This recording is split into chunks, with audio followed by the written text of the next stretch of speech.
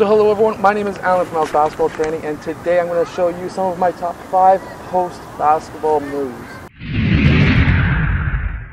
So hello everyone, my name is Alan from Basketball Training. On this channel I show you basketball plays, drills, and skills. So if you like that stuff, hit that like button and subscribe. But anyways, today I'm going to show you some of my top 5 post moves.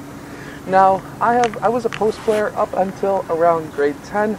And I still dabbled in it afterwards. I have been 6 feet tall since I was in grade 6. I can remember that because of the double sixes. Now, I've been 6'2" ever since grade 8. So I have always been tall until I got into high school and everyone else caught up and got taller than me in the post. That's why I no longer really play the post. But I'm heavier now, so I'm playing the post again. Because, well, if you're heavy, you're generally in the post. However, I'm going to show you some of my top 5 post moves that you can use to score easier. Okay, so in the post, you're going to be battling with some pretty big guys.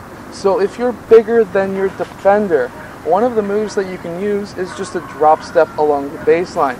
So you get the ball, all you need to do is drop the inside foot, what's along the baseline, towards the rim, bounce the ball with 2 hands, turn, and go up with your left hand. Now, it's the same way on the other side of the court, except you'll be dropping the left foot. Now, in the second move I will show you, this is something that you can do if you're around the same size as your defender.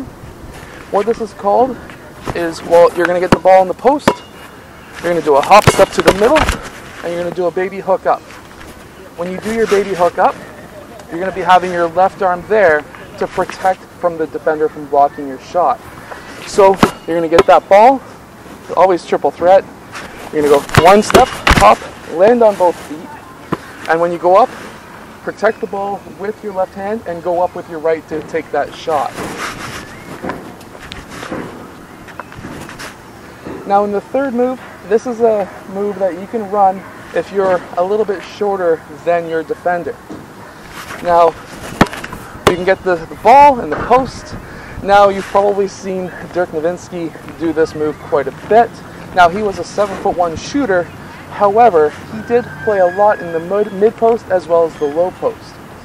Now, what he did and what he's known for is getting that ball and doing a fadeaway. Now, I will be doing a video in the future about doing a fadeaway. However, the basics is basically you're going to take 1 step away, 1 dribble. Make sure you dribble when you take that step. You're going to turn, you're going to face the rim, and you're going to take your shot, except you're going to be jumping backwards a bit when you're taking your shot. So you're going to get that ball, dribble, and then shot. So there's 3 moves so far for you. Now, a little bit of a different move when you do the fadeaway, a little bit of an add-on, is let's say you've done it 2 or 3 times, and now he's really knowing that you're going to do that, and he's going to block your shot. What you're going to do is turn, pivot, fake your shot, now take your 1 dribble and in for your layup.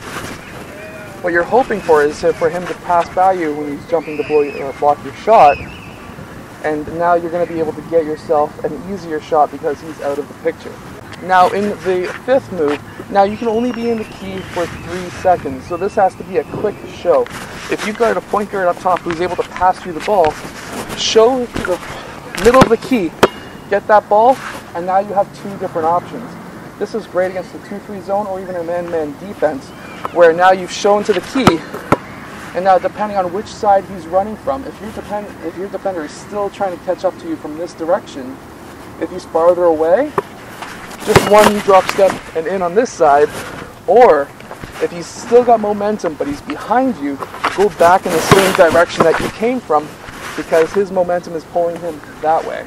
Anyways, I hope that you have liked these 5 post moves. If you have, hit that like button, subscribe, let us know in the comments your favorite moves, and I will see you guys again tomorrow for another daily basketball video.